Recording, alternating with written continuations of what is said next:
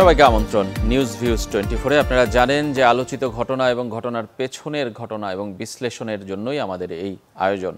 আপনাদের সঙ্গে আজকে আছি আমি রেজওয়ানুজ্জামান এবং আজকে আমার থাকার কারণটাও একটাই, আজকে সারা দেশের একমাত্র বড় talk of the country Tamim ইকবালের অবসর। আন্তর্জাতিক ক্রিকেট থেকে হঠাৎই সবাইকে অবাক করে দিয়ে অবসর নিয়েছেন তামিম ইকবাল, এবং তামিম ইকবালের এই অবসরের কারণটা কি এবং তামিম ইকবাল কোনো অভিমানে, রাগে, ক্ষোভে অবসর নিয়েছেন কিনা সেই ঘটনাগুলোই আমরা জানার চেষ্টা করব। আমাদের সঙ্গে আজকে যুক্ত হচ্ছেন জাতীয় ক্রিকেটার মোহাম্মদ আশরাফুল। মোহাম্মদ আশরাফুল, আপনাকে স্বাগত জানাচ্ছি আমাদের অনুষ্ঠানে। কেমন আছেন আপনি? ধন্যবাদ আপনাকে। জি, আলহামদুলিল্লাহ ভালো আছি। ডেফিনেটলি আসলে ঘুম থেকে ওঠার পরে যে নিউজটা শুনলাম খুব শক।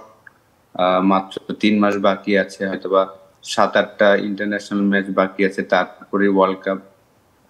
তো তামিম লাস্ট ক্যাপ্টেন্সি পাওয়ার পর থেকে কিন্তু বলে আসছিল যে এই প্রথম যে বাংলাদেশ যখন যাবে ওয়ার্ল্ড কাপ খেলতে একটা ঘোষণা দিয়ে যাবে।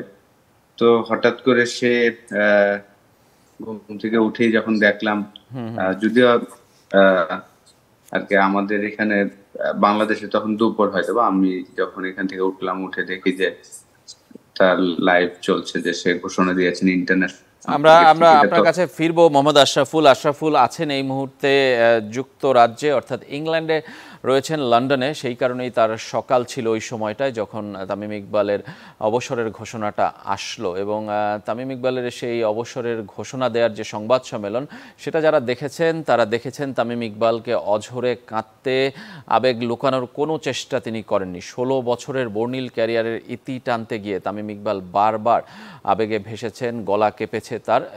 ওয়ানডে, টেস্ট সব ফরম্যাটের ক্রিকেটকেই তিনি বিদায় জানিয়েছেন, অর্থাৎ জাতীয় দলের জার্সিতে আর দেখা যাবে না তামিম ইকবালকে। বিশ্বকাপের মাত্র 3 মাস আগে কেন অবসর নিলেন সেই ব্যাখ্যা অবশ্য দেননি তামিম। দু চোখ বেয়ে বইছে অশ্রুধারা, আবেগে কাঁপছে গলা।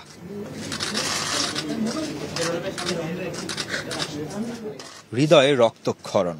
প্রিয় ক্রিকেটকে বিদায় বলা এত সহজ নয়। So yesterday against Afghanistan was my last international game. I am retiring from international cricket affecting right now. এটা না যে আমি হুট করে ডিসিশন নিয়েছি, এটা আমি বেশ কয়েকদিন ধরে কথা বলছিলাম, ইভেন আমার ফ্যামিলি মেম্বারদের সাথেও আমি কথা বলছিলাম।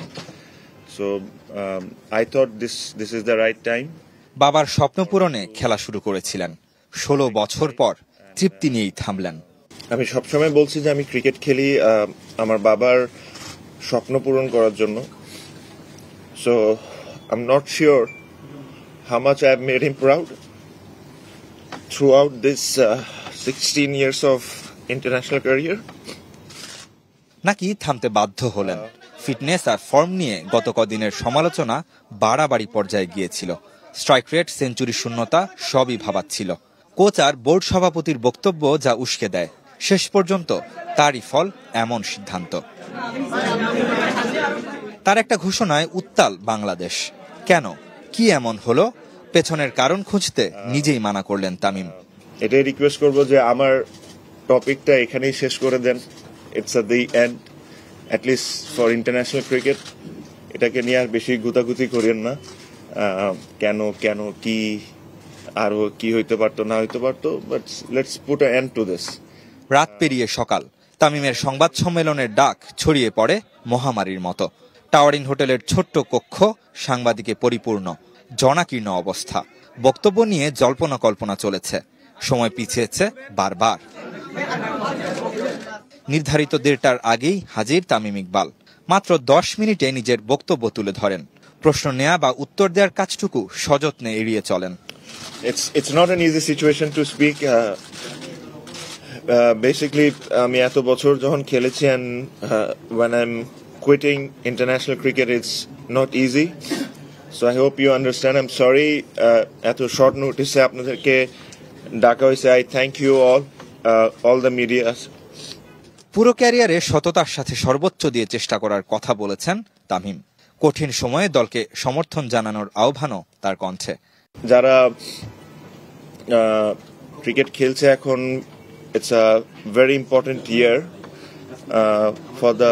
for the World Cup. So I hope you'll be with the team as a member, like a member of the team. বিদায় বেলায় ধন্যবাদ জানাতে ভোলেননি নিজের প্রথম কোচ থেকে সতীর্থ পরিবারকে। যার কাছে আমি ছোটবেলা থেকে প্র্যাকটিস করেছি, সো আই থ্যাংক হিম। যাদের সাথে আমি ক্রিকেট খেলেছি, I thank all of those guys, specially আমার ন্যাশনাল টিমের যারা কলিগ ছিলেন তাদেরকে। রেদওয়ান শোয়েব, চ্যানেল 24, চট্টগ্রাম। রেদওয়ান শোয়েব জানাচ্ছিলেন চট্টগ্রাম থেকে মোহাম্মদ আশরাফুলের সঙ্গে। তিনিও আমাদের সঙ্গে যুক্ত হবেন এই অনুষ্ঠানে নিউজ ভিউজ 24। আমরা তার কাছ থেকেও জানবো আজকের সারাদিনের পরিস্থিতি। তবে শুরুতে যেতে চাই আশরাফুলের কাছে। আশরাফুল, আমরা পুরো রিপোর্টটা আরেকবার দেখানোর চেষ্টা করলাম, আপনিও দেখলেন এবং শুনলেন। সব কিছু মিলে আপনার কাছে কি মনে হয়েছে? যে আপনি নিজে বলছিলেন 7-8টা ইন্টারন্যাশনাল ম্যাচ বাকি রয়েছে, 3 মাসের মতো সময় বাকি রয়েছে। কি কারণে তামিম ইকবাল এই সময় অবসরের ঘোষণা দিলেন? এটা আসলে খুবই দুঃখজনক। কারণ তো আসলে অনেকগুলা হতে পারে। প্রথম ম্যাচ খেলার আগে প্রেস কনফারেন্সে যখন তামিম বলল যে পুরোপুরি ফিট না, হয়তো ম্যাচ খেলার পরে বুঝতে পারবো।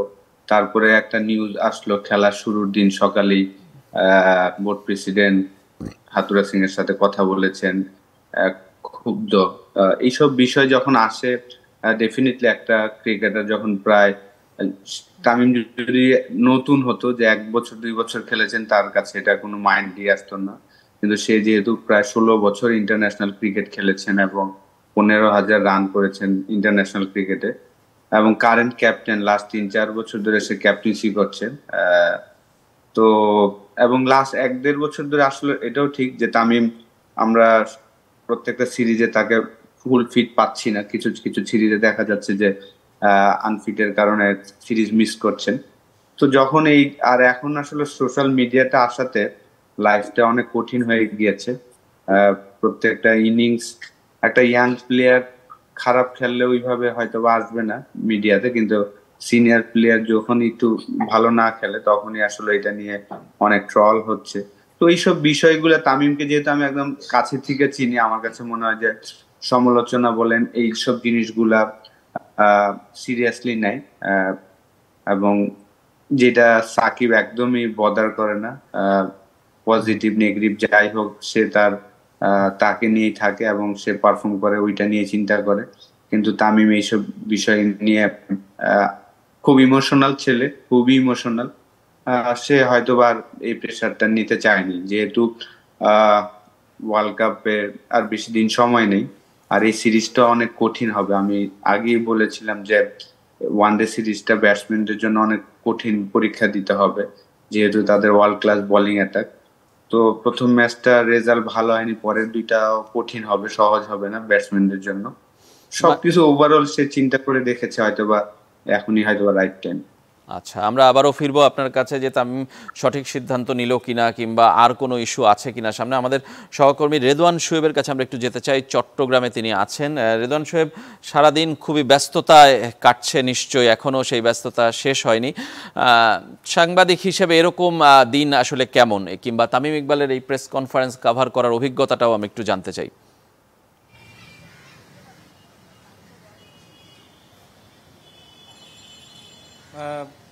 সাংবাদিক হিসেবে আসলে এই ধরনের ইভেন্ট তো আসলে একে তো অনেক বড় ইভেন্ট এবং অকস্মাৎ, মানে যেটা আমরা এক্সপেক্ট করি না। সাধারণত আমরা যখন কোনো একটা কিছু করতে যাই আগে থেকেই মোটামুটিভাবে অন্তত ক্রীড়া সাংবাদিকতায় বোঝা যায় যে কাল খেলা হচ্ছে, কাল কি হতে পারে, এই ধরনের একটা। কিন্তু অকস্মাৎ নিউজগুলো আসলে যে কোনো একজন ক্রীড়া সাংবাদিক তো বটেই, বাংলাদেশের একজন ক্রীড়াপ্রেমী হিসেবে যদি আমি বলি, অবশ্যই একটা আমার জন্য একটা বড় ধাক্কাই বলতে হবে।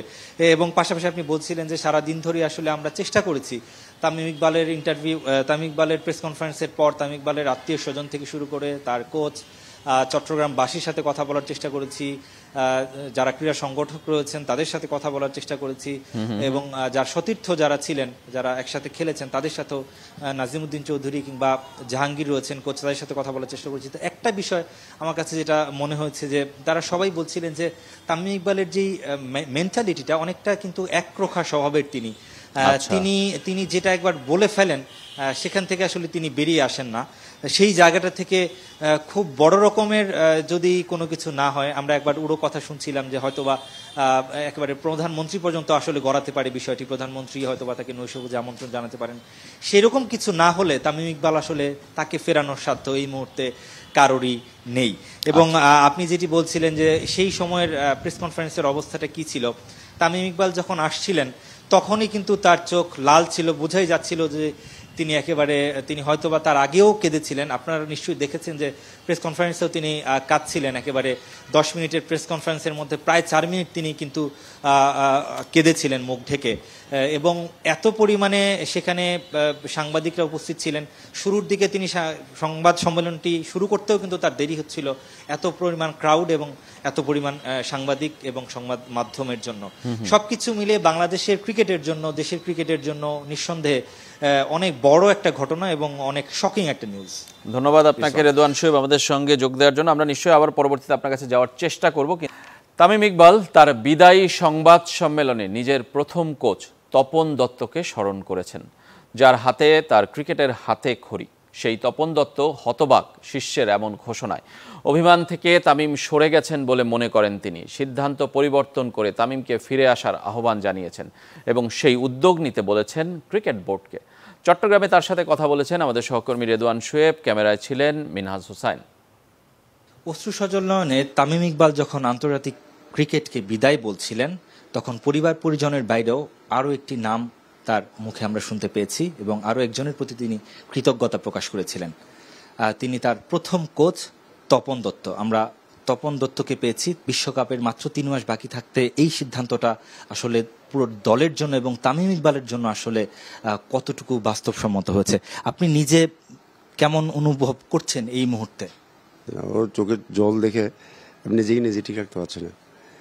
কারণ সে এভাবে হঠাৎ করে যে রিজাইন দেবে বা খেলবে না, রিটায়ার করবে, এটা তো উচিত না। তা ওর সাথে যে কার সাথে কি হয়েছে, বা বিসিসিবির সাথে বা কোচের সাথে না কার সাথে কি মনোমালিন্য হয়েছে, ওগুলো তো বাইরের জিনিস। আমার খেলতে হবে, কিন্তু ও যে এভাবে রিস্ক নেবে এরকম ছেলে তো নাও। নিশ্চয়ই কিছু ভিতরে ওদের ইন্টারনাল কিছু হয়েছে, আমি তো বুঝতে পারবো না। সেটা দেশের ক্রিকেটের জন্য আসলে কত বড় ইম্প্যাক্ট পড়বে তামিম ইকবালের এভাবে বিদায় বলাটা? তামিম ইকবাল এত বছর কেরিয়ারের দেশকে কি দেয় নাই আপনারা বলুন? দেশকে তো অনেক কিছুতে। এমন কোন ক্রিকেটারকে হাত ভাঙা নিয়ে এক হাতে ব্যাটিং করার জন্য মাঠে নামবে? ও টিমের জন্য, দেশের জন্য সে মাঠে নেমেছিল। ওর দেওয়াটা অনেক কিছু, এই পাওয়াটা কি পেল? এভাবে যাওয়াটা কোন একটা ক্রিকেটার জন্য খুব ভালো না। শুনছিলাম তপন দত্তের কথা। তামিম ইকবালের জন্য আমাদের শুভ কামনা রইল এবং একই সাথে শেষ করব আজকে নিউজ ভিউজ 24। ধন্যবাদ সবাইকে সঙ্গে থাকার জন্য।